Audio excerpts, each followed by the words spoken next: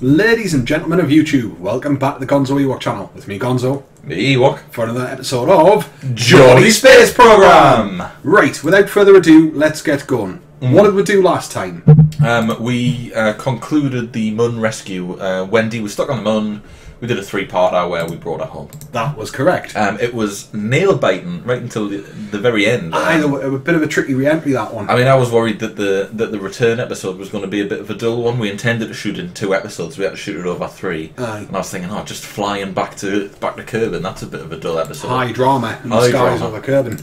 And we've got positioned satellite in an equatorial orbit of Minmus. Aye. I think we should complete that. It'll get us 137,000. Well, in total, it'll get us 100,000 on top of what we've got now. But I think more importantly, it helps us set up that network of satellites that we've been gunning for to try and, boost the available income from. These contracts, signed. Yes. We've already made good use of them around the Mun, so why not get that going on in Minmus as well? I'll tell you what else I'm going to do while we're here, which will serve as a little teaser to what we're going to do in the next mission. I'm going to pick up the contract Explore Juna. Now, are you sure, Ewok? I'm positive. Because that means interplanetary. It does mean record for interplanetary. interplanetary is not great. Well, we're going to get 210,000 just for taking the contract. When does it need completing by? It's indefinite. It's one of the one of the never expires ones. Get around to that at some point. point. But in total, 37,500 times 3, 484,210. You're looking at 800,000. Yeah, we could do with that. Fat stacks. We certainly could. So yeah, that's that taken. That's a little teaser for what we're going to try and do next episode. But in the meantime, and without further ado, let's do it. There's a little spoiler here that Juna Science Probe, I've been working on something. It's not ready yet. Yeah. It's not ready yet. It's something I tested in the Geordie test program. Doesn't work. That tells you everything you need to know. But we're just after the cheap satellite at the moment. So let's get this bad boy in orbit and get it up, get the Minmus back as quick as we can. Nice. Launch that mofo. Yeah, these aren't little bad sort of short-range satellite launchers that we've developed. Quite they're pretty good. I mean, effective. they're dirt cheap. I think they cost just over 1,000. I think, or maybe 10,000 actually. Yeah, that's a bit more. 10,000 is probably more reasonable. I mean, the wobbly is piss and horrible to control during this launch stage. Cheap, cheerful. That's all they need to be, really. But yeah, exactly. It doesn't really matter. Get a bit warm. They do get a bit warm on the way up.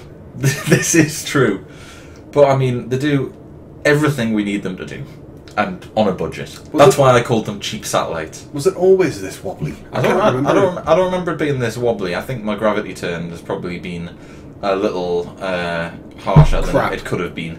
Yeah. But it doesn't matter. It's going in the right direction, which is up. It's very warm.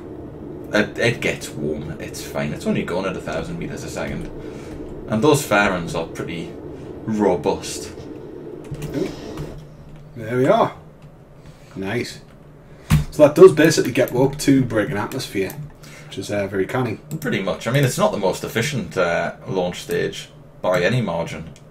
No, but hey, it does the trick and it's cheap. That's what we're looking for. Well, yeah, I mean, little cost for big gains. It's all about making money on these contracts, and the best way to make money is not spend much to start with. Aye. And we get 100,000. We don't want to spend 50,000 launching a satellite and get a 50% return when we can spend 10,000 and get a 90% return. It's spinning wildly out of control, but that's not a major concern right now, is it? It's just the atmosphere. As soon as we get out of the atmosphere, we'll get the control back, and we'll be able to circularise that orbit without much effort. We'll still have plenty of fuel left over.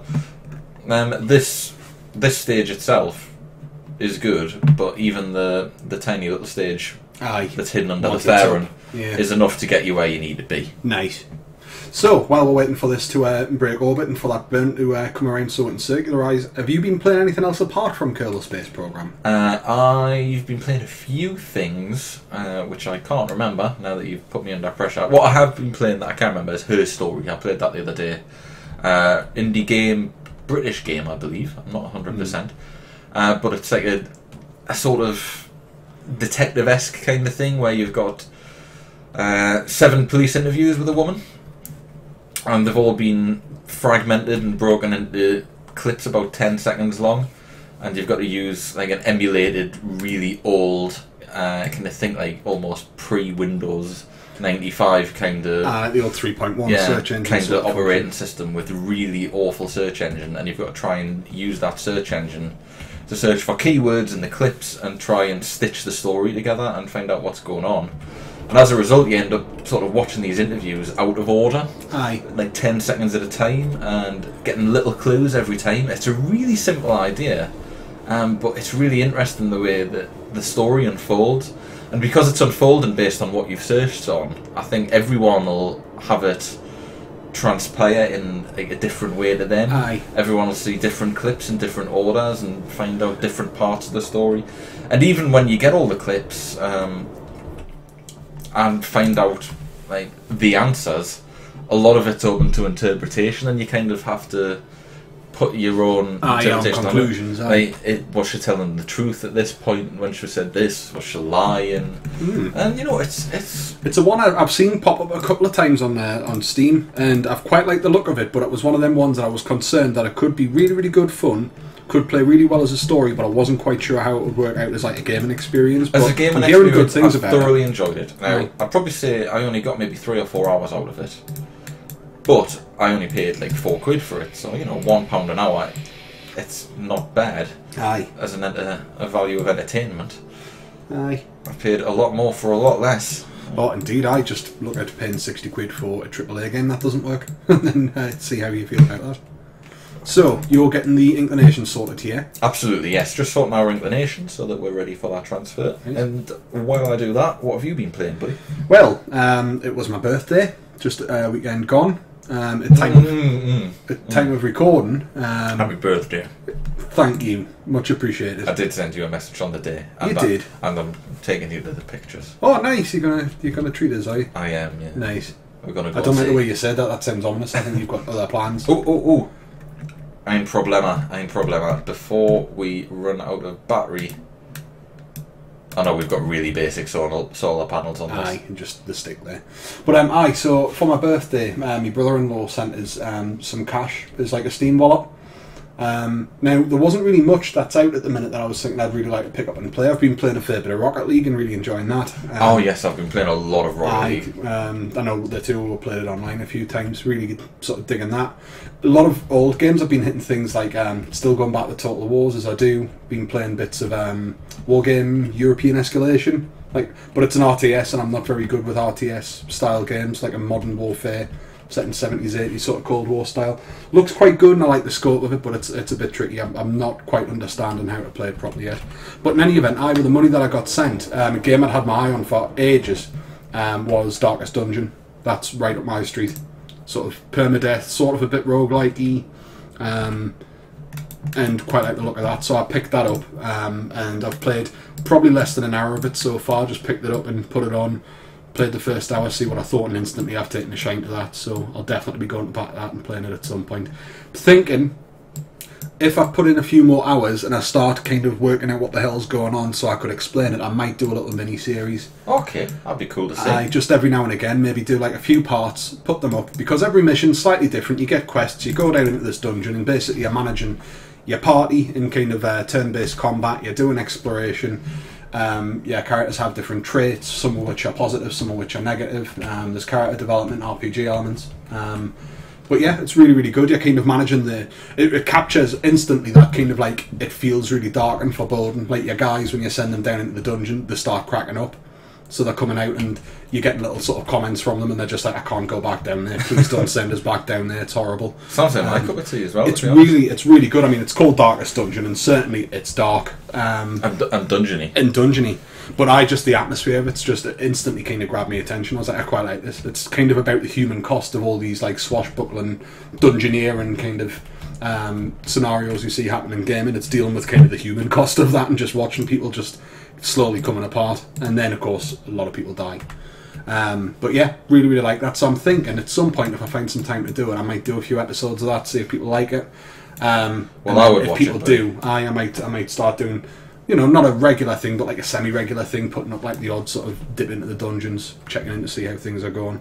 you've got like a village above the dungeon, and you're trying to upgrade that as well to give yourself more features. So there's a lot going on. But that being said, most people probably will understand the basics of it now. It's a game that's been out at least best part of a year. It's still in early access, but it's thereabouts. I didn't realise it had been out so long. It actually appeared on my Discovery feed quite recently. And I just kind of skipped over it because I bought quite a few new games recently, to be honest with you. Rocket League, I can't believe when you asked what I've been playing, I forgot Rocket League because I've been you've Rocket put way League more time really hard. Because the games are only 5 minutes long, it really captures that I'll just have one more game kind of mentality that I really fall victim to. So I can lose a lot of time just going, I'll just have one more game and then I'll go to bed. That was a really good game. One more and then I'll go to bed. It's only 5 minutes. There's been a few times where like I've hopped onto Steam sort of later on with the intention of like checking me messages, checking the forums for Project Zomboid before I go to bed, and then you see that I'm playing Rocket League. You're playing Rocket League, and I'm like, I'll just jump in. I'll give him a quick game before I go to bed, and then it's like, you're now well past your bedtime. You're going to be tired tomorrow. I've been really liking it though, and the one thing that frustrates me is how you can quite often. I've been playing a lot of ranked games, and quite often you get put in with a couple of teammates who just like want to stick like glue to the ball. And I don't mind playing defensively every now and again, but I feel like I'm playing defensively way more than my fair share. Just because if I don't, there's nobody waiting to pick up those rebounds. You see, I'm finding actually in the games that I'm playing, I tend to be sort of, I'm not saying well respected or well liked by my peers, but because I tend to play defensive, but I like that. When I was playing football, I was always goalkeeper, be first up for being in net. That was not a great goalkeeper, but that was my position. Really. See, the problem is in Rocket League, I suck in defence, but I suck less than nobody doing it. So that'll do. So they're always like all my teammates will be like chasing the ball, and then somebody will take a shot, and I'll let it in, and they'll go, what a save! Like, that was totally shit. Why didn't you jump? Why didn't you do this? And I'm like, mate, I never asked to be the goalkeeper. Yeah, that's the point. It's like, well, if you're complaining so much, you come and be the goalkeeper. Yeah, exactly. It's better than your defence, which is be the other side of the pitch. But yeah, that's really, really good fun. Another game I've been playing, actually, you know how I bought my PS4 to play some sort of terrible sports games? I picked up MLB, Road to the Show, Baseball Simulator. Oh, wow. Put myself up in that. I'm finding though with a lot of modern sports games they're such a good simulation of the actual sport that if you're only like a very casual fan of it, it's very hard to understand what the hell's going on. So I've been playing like a career mode in Road to the Show, playing baseball. Really, really good fun though. Look at how cool that is, mate. Yeah, it's hitting the planet, mate. No, that is where we're going to be. Oh, that is where we are now. However, there's a problem with that. Can you spot the problem? Yeah, the problem is we're going the wrong way. Yeah.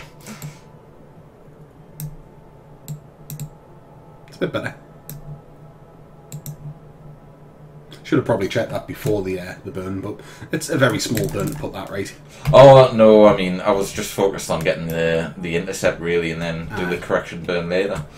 But we've still got the little mini tank, and that'll be very efficient when we get going. It will be. To be honest, I probably could have done the whole thing once we got into orbit. Can't warp so far. I'll just manually skip time forward. Hopefully, it won't go past it too much. I'm getting there. It's been a while since you've had to do that, since they brought in the little warp to maneuver node feature. Yeah, it doesn't like it when you go through like multiple encounters though. Like if I tried to skip into the Minmus sphere of influence, it'll probably skip straight past it.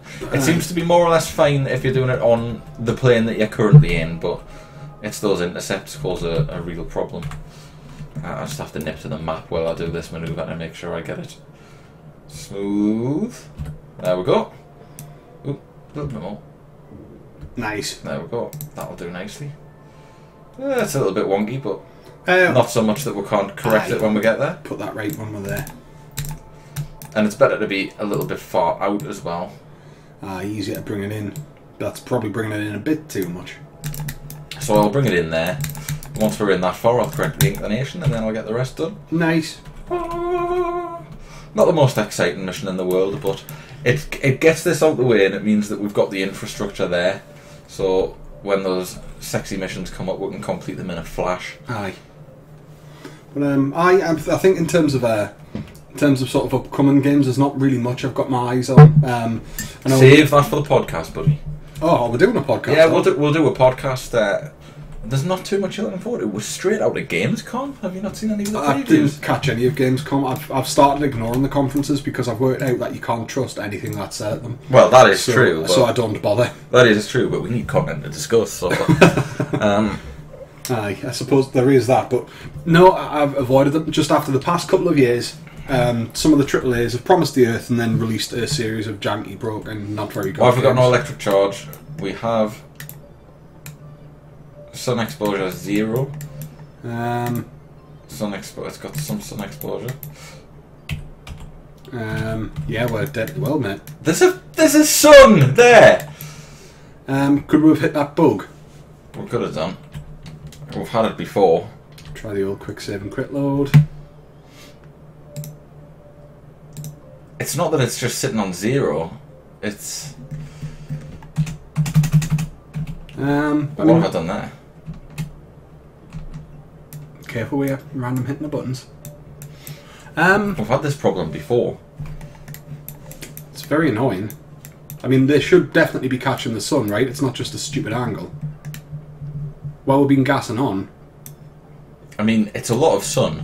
I mean, they should be getting a little bit at least. There should be. And that one is getting a little bit. Status direct sunlight. Can we try turning off... Status direct sunlight. Well, there's nothing that should be using the electricity, so it should be charging very slowly, shouldn't it? I can't take anything off. Right. We'll try Space Center and then back. I've been getting a few little bugs lately. More so than usual, to be honest with you. Has there been any recent updates? Anything going on? There hasn't been. I've even been getting crashing bugs. It's been particularly irritating. But then again, I haven't tried validating my files or doing a fresh install, so maybe something like that would help. I actually, I noticed the PC that on Mount the World started bleeping at us. Oh dear. While it was running, it wasn't like a startup like BIOS error bleep that you would sometimes get with a machine. It was just the hard drive randomly bleeping. I was like, oh shit, the hard drive's failing. Done a bunch of checks on it and there was nothing going on with it, but every now and again you'd get beep, beep, quite regularly, and it was driving us mental. So after about 2 days of playing with headphones in to just try and block out the beep sound, all I had to do was just run like a massive scan disk, and there was a couple of bad sectors that was just making the disk skip. The importance of PC mins. Indeed. Something that we, including me, often forget about. I really don't since I've gotten this one. This thing's cleaned every couple of weeks. Spotless on the inside. We're going to have to quit out and come back here, aren't we? No, we'll just keep it running. This won't take a minute. Not with your funky ass super quick loading PC. This is true. And will our recording software still pick up the game when it loads up? It should do. Let's check. Yeah, there we go. Lovely. Live loading on PC that Mount the World, as it happens. It's a lot quicker than it loads on my PC, I have to say.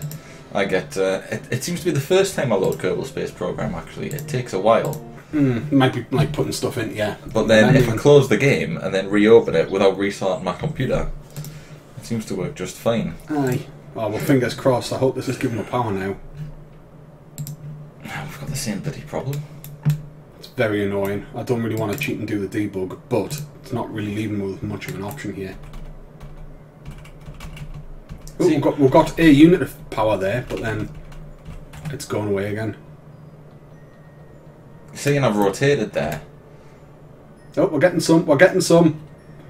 Ah, so it is working. Then it is just for some reason one of the solar panels was not very good. I mean, we're way past where we should have manoeuvred. So we're just going to have to do a hard retrograde burn.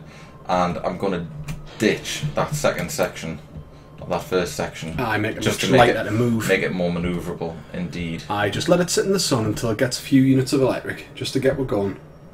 I'll just turn everything off. Let it charge up. Oh well, this is probably going to be slightly longer than we intended, but... Hey, we got it back, that's the most important thing. This is what happens in space. So getting a few units, but Is it possible just to like hold it just in direct sunlight where it's getting lots of it quickly? I mean, there it's flying away, getting lots of units. Yeah, seems like that, and then just kind of let it sit. It's spinning horribly, despite the fact I've got stabilisation on now. Oh well, we're nearly up to 10 units of electricity. Good 200's what we need.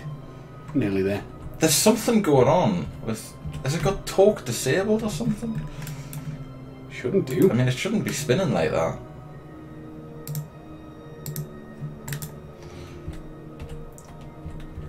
Has the game updated? And we just didn't spot it? I haven't seen any updates coming through. Are you doing our burn here? Yeah, I'm just getting us circularised. But look at how poorly this is controlling. There's no real reason that it should be doing that. Aye. I mean, that is really not the kind of... Yeah, that's not really going to do it. But it only took a couple of units of fuel. But why is this wobbling so badly? It's solid. Just get it into position. We'll just do it. We'll be fine. Aye.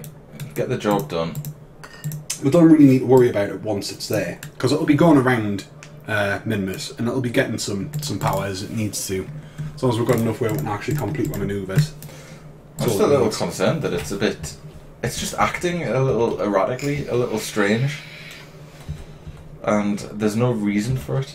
Well, I don't pretend to understand what Kerbal's doing under the hood, so to speak, anymore. Because it is just sometimes completely and utterly weird beyond belief. No, we seem alright there. We've got the time warp on. And now I've got the time warp on. Obviously that's killed that weird spin that we had going on.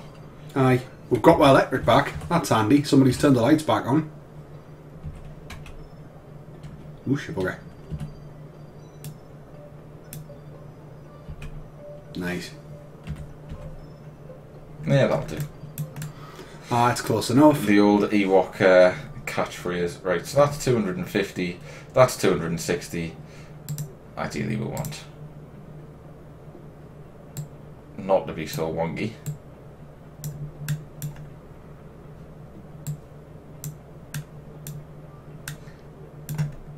Hang on. Yeah, that's a bit better. I was wondering what the hell you were doing. I was wondering what was going on. Right, so we need to push that out about 255. I'm a little weirded out. I'm a little bit worried that if we experience this kind of instability on our planned mission to Juna, that's going to scupper things. Yeah, well, it wouldn't be the first time that something weird's happened in the game where it hasn't been entirely our fault and things have went really badly wrong. It is just really strange that the reaction wheels aren't keeping things stable. It's a small satellite. We've used this satellite many times before and we've never had that weird spinny problem. You noticed yourself that even during launch it was a bit wobbly, behaving a little erratically. Unless there's been an update yesterday, I can't imagine why anything would have changed. I played it yesterday, didn't have any problems. I haven't seen any updates coming through, and I haven't heard anything either. I haven't read any, like updates do often happen on a Tuesday night, mind. Aye. Because squad seem to work Tuesday to Tuesday on their sprints. Aye. Oh, I used a technical term there. Oops.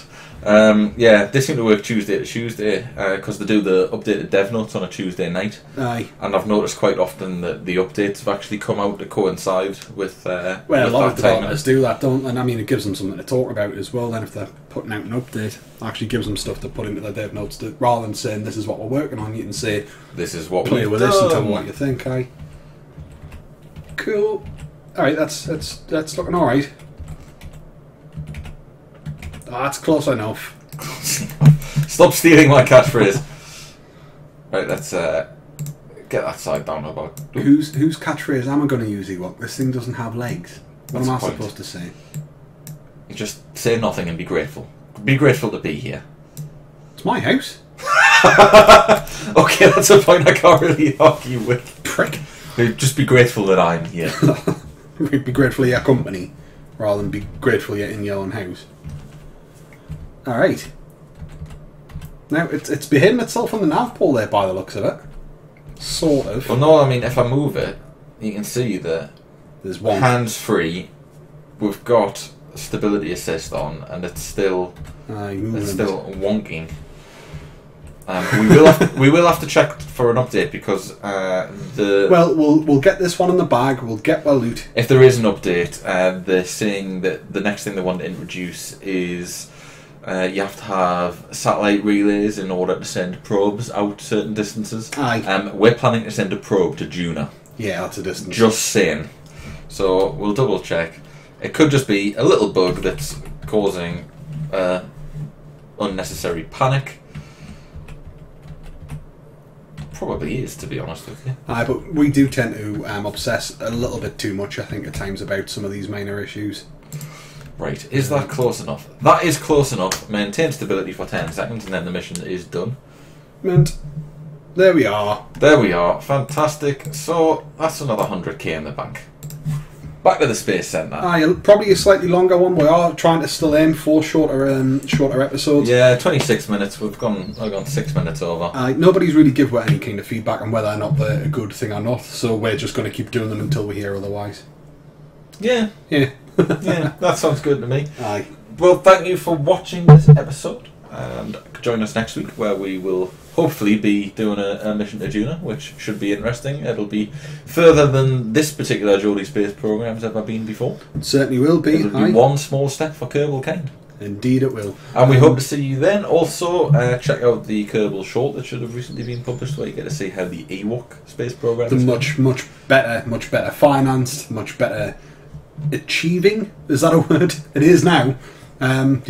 Just go and have a look at that and say, yeah, that looks better than what you've got here for Geordie Space Program. Yep, you can select that under the Kerbal Shorts, and you can also subscribe and look us up on Facebook and Twitter and all of that shit.